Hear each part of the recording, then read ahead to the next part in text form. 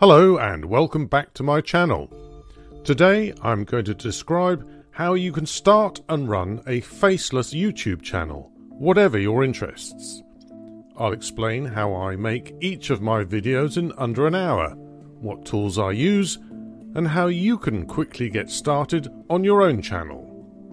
Whether you're camera shy or just value your anonymity, this guide will empower you to create, connect, and conquer the YouTube scene on your own terms.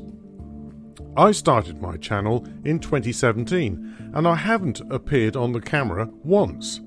Perhaps I should. Perhaps I should make an appearance and speak directly to the camera. Maybe I'd be more successful, but that's for another day.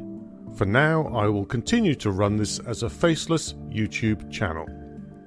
The process itself is not complicated.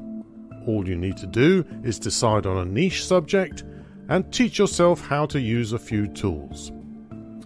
Here are the tools you'll need. You'll find links to them in the description area below this video. TubeBuddy or VidIQ for keyword research, ChatGPT to write the script, Audacity to record the narration, Pictory to create the video, Canva to create the video thumbnail, and again TubeBuddy or VidIQ to optimize the video for searches. The finished video will also need some search engine optimization. I'll cover that at the end of this video. Now that we know what tools to use, let's go through the process of creating a video step by step. First, decide on a subject for the video. YouTube has over 2 billion monthly users, making it one of the most visited websites globally, and every day millions of new videos are uploaded by content creators worldwide. So it's busy and it has a global reach, but it's also competitive. To stand out, you need to create good quality content. Ideally, you want to make videos about things that people search for on YouTube. So for you that may mean a little bit of keyword research. There are two tools that a lot of people use, and they are TubeBuddy and VidIQ. Try the free versions of both and choose the one that most appeals to you. You can also make a video about anything that comes to mind and leave the specific keyword targeting for another time. That's fine, as sometimes we just need to follow our instincts and express whatever is in our imagination. But most of your videos need to be keyword targeted so that they have the best chance of being found and viewed. After all, that's what we all want, isn't it?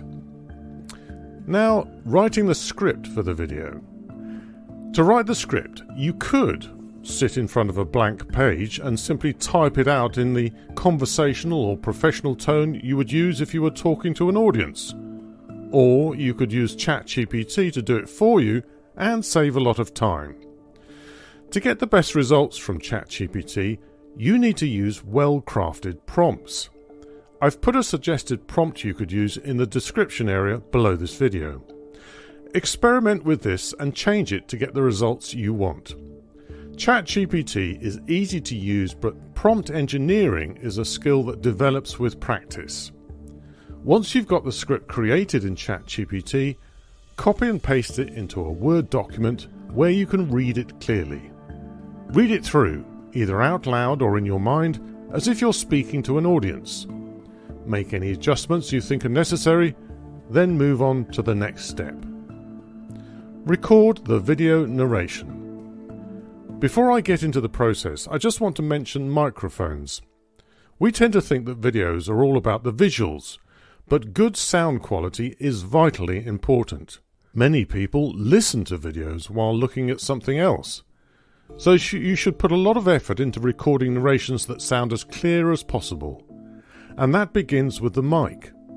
There are many you can use, but one of the most popular on the market today, used by YouTubers and podcasters, is the Blue Yeti.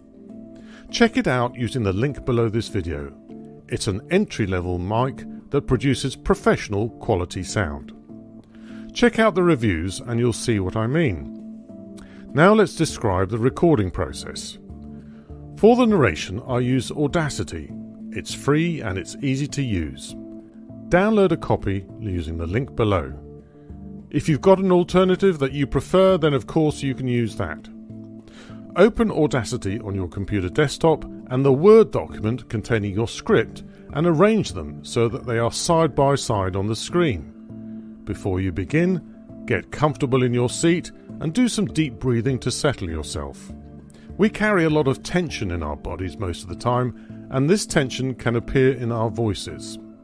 Speak out loud without recording, be expressive, talk about anything, and get those facial muscles warmed up.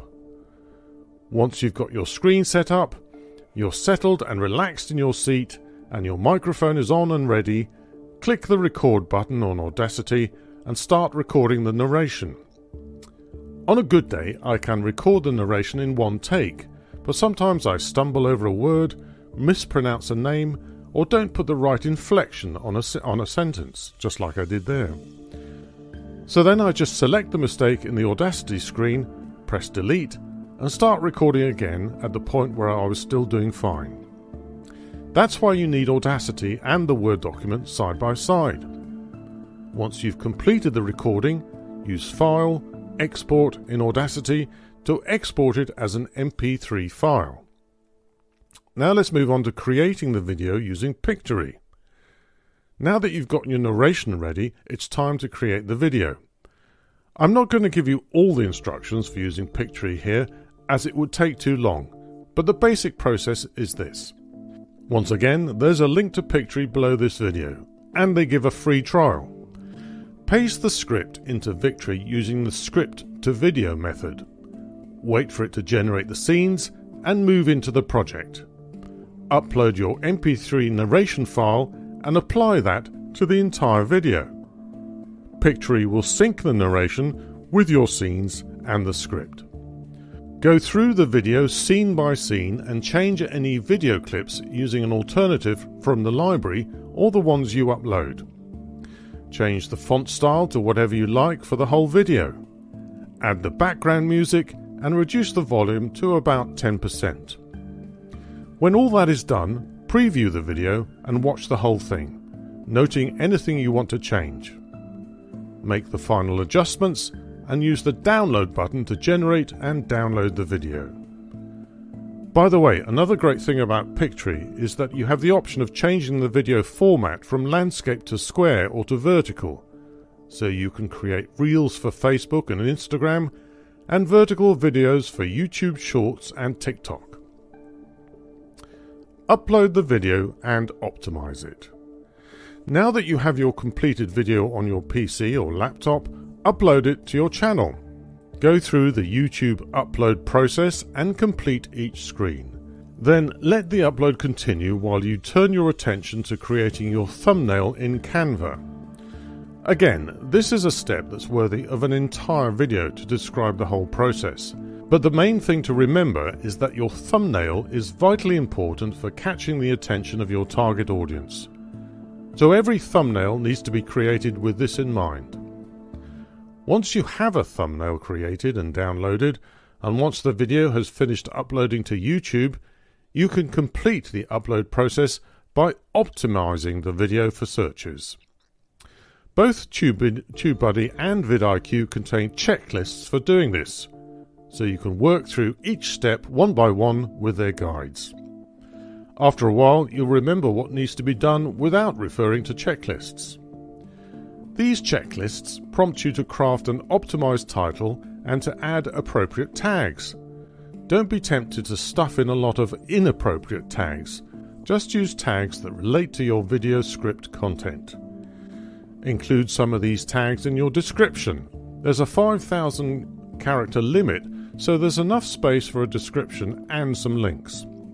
The checklists also remind you to add the end screen, cards, and chapters, and to add the video to a playlist.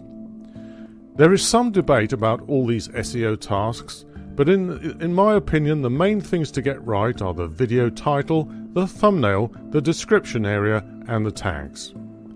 With all that done, your video is ready to go live.